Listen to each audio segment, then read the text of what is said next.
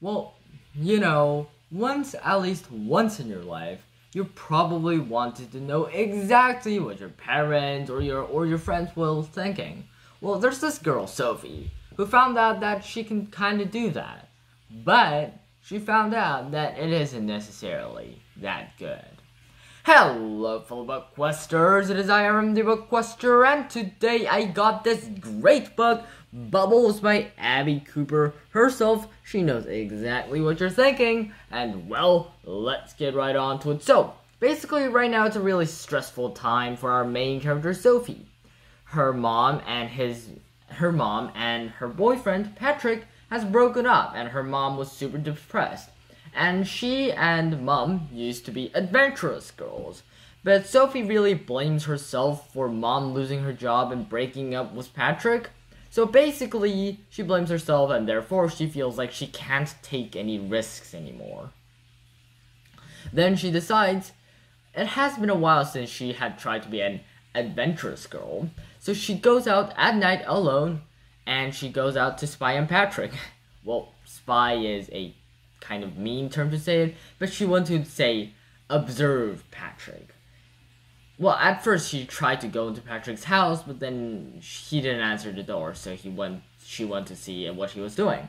And that was when the weird stuff started.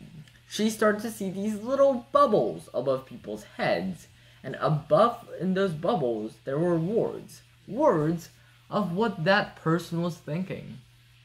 Ooh, that's interesting, isn't it? And she's becoming to get worried about it, and she tells that to her mom, and her mom takes her to the doctor, who says she should see a therapist. Now, let's go to school. At school, Kara, a very shy, nerdy girl, and Rafael, a funny boy, they're best friends with, of course, Sophie. And their social studies teacher says that they need to do a risk-taking project, a very, very risky one. And Sophie and Kara and Rafael, I'm not good with names, guys.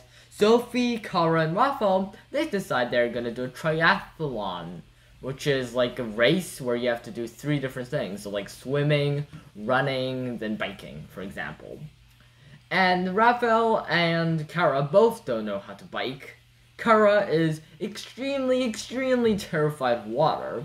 So, yeah, we're gonna have to train quite a little bit. But it is quite a risk, so they try it out, and they train a lot. And there's this perfect, awesome girl named Viv. And she says that her risk-taking project is so risky that she can't reveal it to anyone.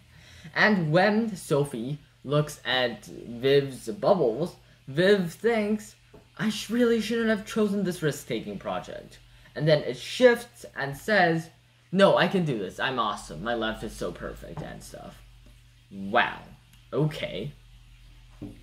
And Viv seems to be up to absolutely no good. Perhaps, Sophie thinks, perhaps her evil plan is to make Sophie not friends with Kara and Rafael and replace her using herself. Yeah, that's completely possible, apparently. And then another disaster strikes. Sophie forgets to hand in the triathlon forms. Therefore, they can't enter the triathlon, and her friends are super disappointed in her. But she manages to find a solution. She advertises and makes and arranges her own triathlon. I'm not sure if I'm pronouncing that right, by the way. Search it up in Google. And basically, she makes her own triathlon, and Viv invites everyone, a lot of people, even their own social studies teacher and classmates and friends and all sorts of people, to the race. And they manage to do it together at the beach. And basically, everything is solved happily ever after. They find out that Viv's challenge was actually to have to get real friends. Apparently, because she was so popular, everyone around her were really shallow and they weren't really real friends with her. They were just, I guess, hangout mates, but they didn't really count as friends, or so she thought. They weren't true friends for her. So, she really wanted to be friends with Kara and Rafael. And why Viv couldn't approach Sophie that much was not because she was trying to disclude Sophie from the group. It was because she thought Sophie was extremely cool and she was a little bit afraid to go up and talk to her. And so basically that's why.